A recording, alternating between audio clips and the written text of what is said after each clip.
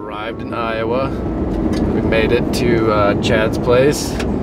5 years since the last time I've been in Iowa. It takes 5 years to draw a tag, and I could not have been more excited when I got the email from Eric at WTA that you were successful. So fast forward a couple months, I'm here, Iowa. It is, well, it's supposed to be the rut. Today is Halloween, but it's also 65 degrees outside, so we will see. Just got in camp a couple hours ago. We're heading to a farm that Chad highly recommends. So we're gonna just kind of sit back, glass tonight. We didn't have enough time to make it into a tree stand, so kind of took our time, unpacked, and got about an hour and a half till dark. So we're sit back, glass, see how the deer go on the farm. There's cut beans, alfalfa, and standing corn all on this property. So we got everything that deer want. Hopefully there's some does, which will bring the bucks, but cold front this weekend, and that's kind of what we're preparing for.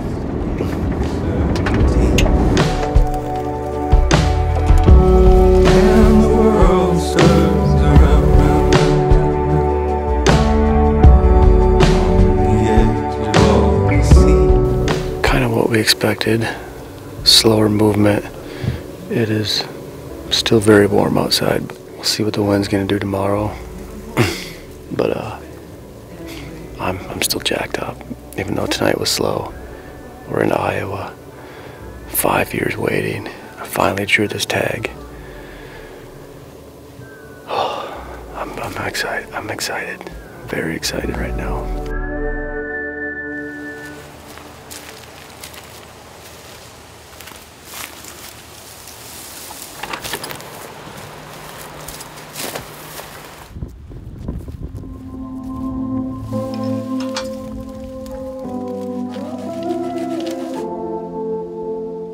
When you think of big deer, bow hunting, in the rut, this is where you want to be. We're on the same farm, but we glassed the first evening that we got here. Perfect south wind. They should walk up this grass right here and hopefully come right in our laps if they move. Again, it's 78 degrees on November 1st, so not ideal, but I'm jacked up. I am jacked up. Towards the end of the week, the weather's supposed to cool down, so hoping that that gets the deer moving, but we're just biding our time right now. We came in here, hung a new stand. Seems pretty dialed. We're tucked into this cedar tree. I mean, they should not see us. Let's do this. Let's do this. Let the Iowa activities begin.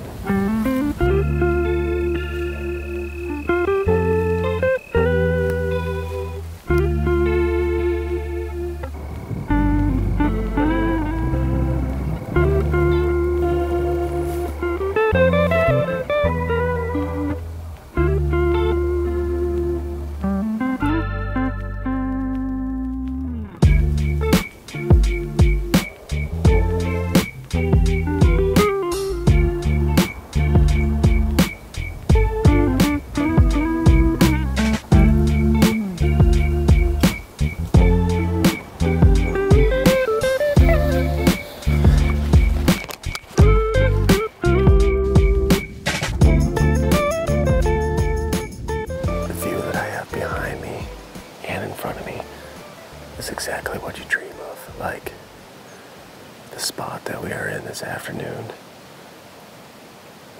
I mean, it might be one of my favorite spots that I've ever sat. Like, it just has everything. I have standing corn behind me. I have cut corn behind me. I have CRP this way. I have a big river bottom flowing through, a bigger patch of timber with a big hillside. I mean, fence rows going all over, more CRP that way, like, yes. And as we were climbing up, I don't know if the buck was cruising through, or he might have heard something when we were setting up, which I highly doubt because of this wind. Borderline a shooter, like, from what I saw. I'm probably gonna look back at the footage and be like, man, it wasn't as big as I thought, but still, gets you excited. It is 99 degrees outside, so that's not good, but hey, there's Definitely big bucks in the area.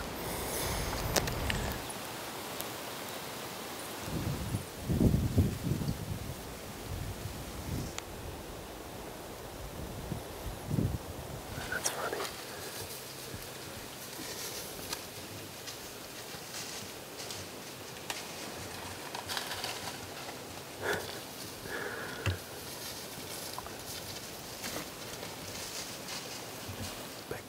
Big buck. Right where that one chasing doe. What's that spike was chasing doe? He's making his way right.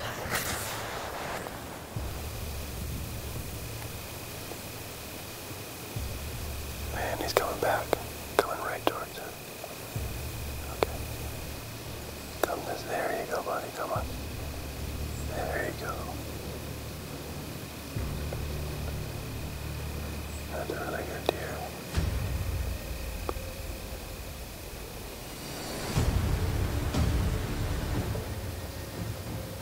Yeah, I would shoot him. I lost him. We got a little more smaller buck on my left.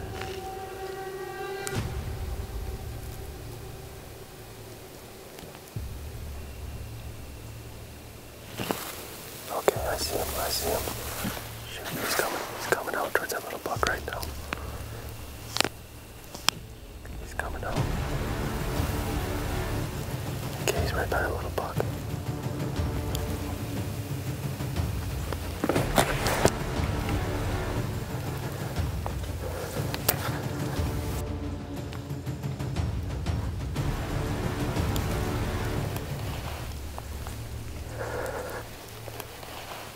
He's going back in the corn. I just lost my opportunity. Okay. Dang it.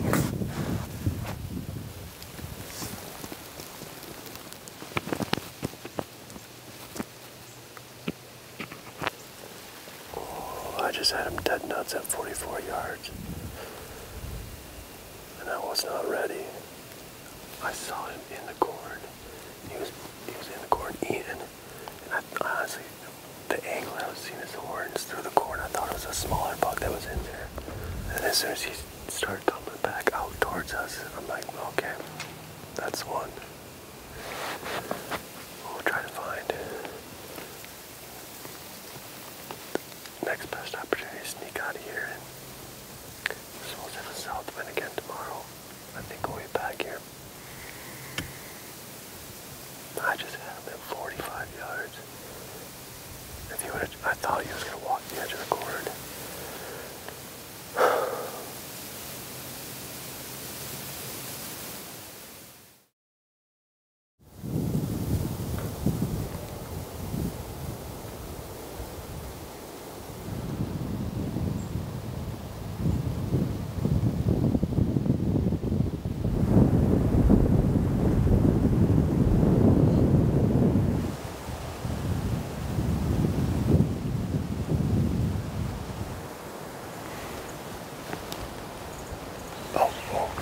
Right here.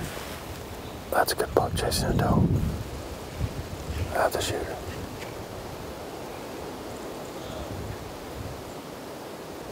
Holy cow. Just running out in the cornfield.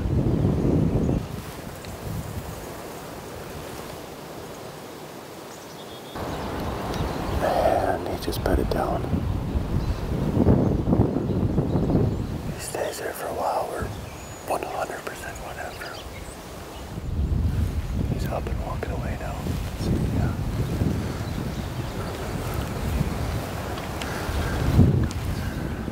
Well, that was probably one of the best 60-degree mornings I've ever had.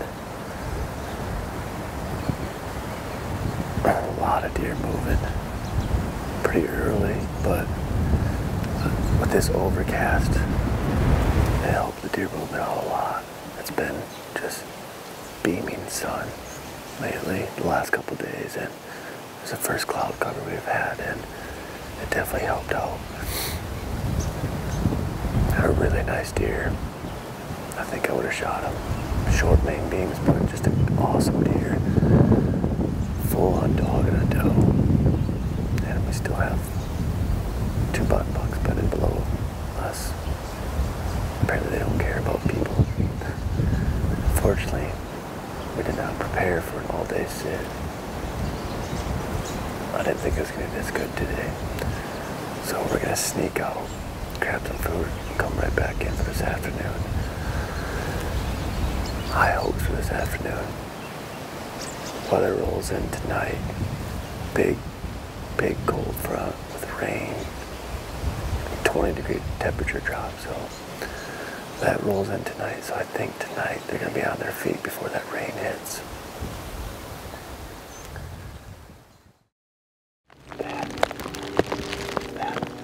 There's deer in front of the blind.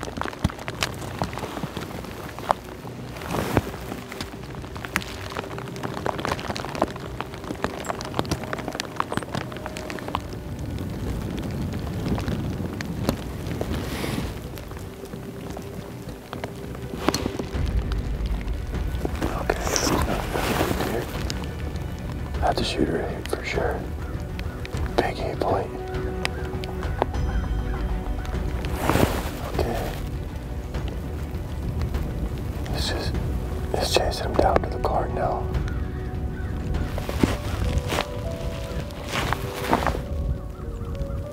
Going back up.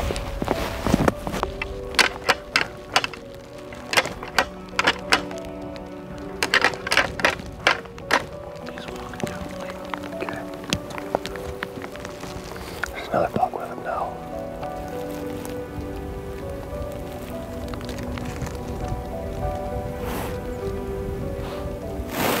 He's working a scrape up there. Okay, he's coming down. He's coming down the edge. Come right there. Get ready. Come on, buddy.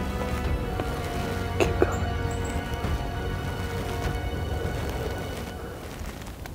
He's gonna follow that other buck. Yeah, he's going back in the CRP. Dang it.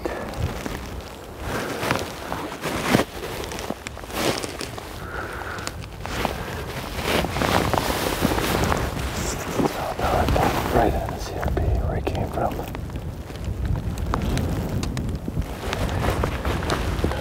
That's a big 8-point. Chad told me that there were a big 8-point in here, assuming that was him. He wanted to come down. I grunted. I even had tickled the horse together. And he seemed interested at first, but he didn't see anything. There was nothing to make him come an extra step. This morning it is cold. It is very cold. It's raining pretty good right off the bat, but it's clearing up now. And there's deer moving everywhere, so I'm gonna put on my warm layer now that the rain has stopped. We might be here for the long haul today.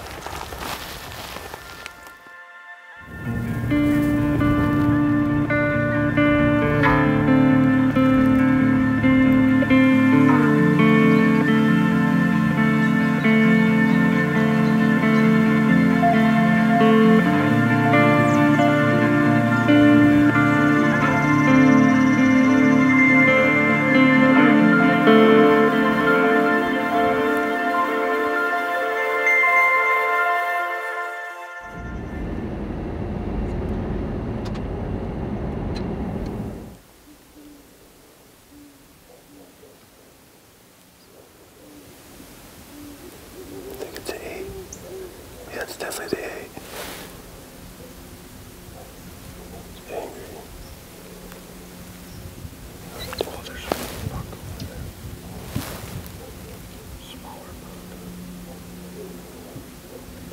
Like a nice smaller buck. What's that? Like a nice smaller buck. Yeah. That looks actually like a half decent deer.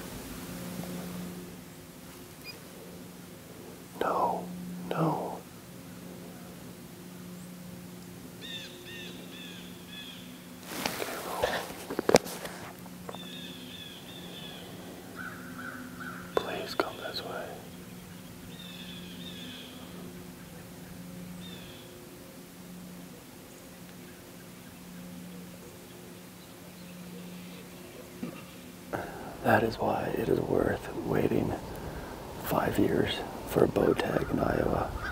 First, we see the 8-point. He goes out in the cut cornfield. Next thing you know, we have a big 10-point coming at us. Fortunately, the wind is doing a complete 180 right now. We're gonna have a north wind the rest of the day. And that 8-point is to the south of us. It's not gonna work out. We gotta pull out of here. We don't want to blow up this whole farm, especially that 8-point. I know he's on the farm right now, so we're gonna sneak out. I'm gonna get up on top of this hill and glass and try to find, if I can find a tree that we can sneak into. That'll be good with this wind. My guess is that 8-point's gonna follow the does out into the cornfield tonight, so see if I can find a spot, but we need to slip out of here while the wind is switching before we blow up the farm. So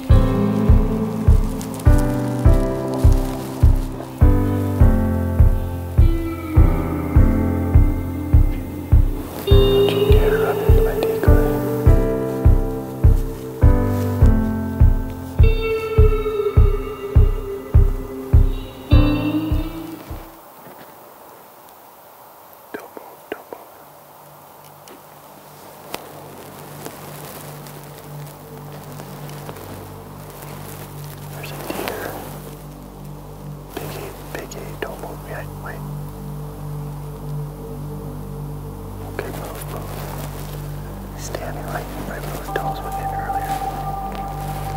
Okay, he's coming. He's coming.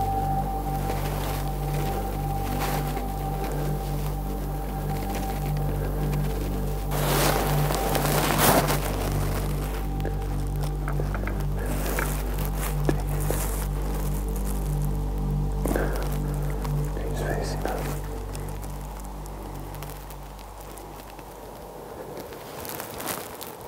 What?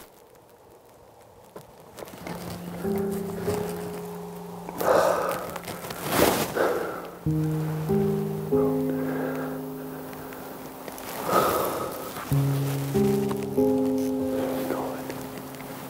busted me.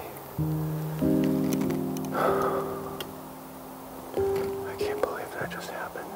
The buck that we were here for just came to 36 yards, and he started trotting as soon as he saw the decoy. And I drew back. I hit my bow hanger.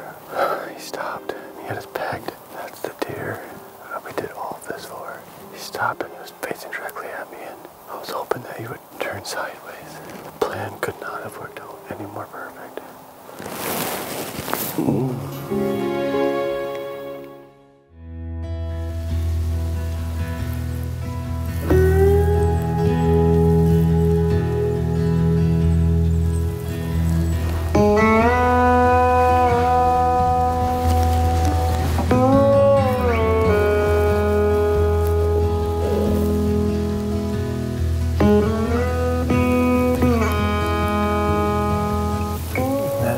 All she wrote for Iowa.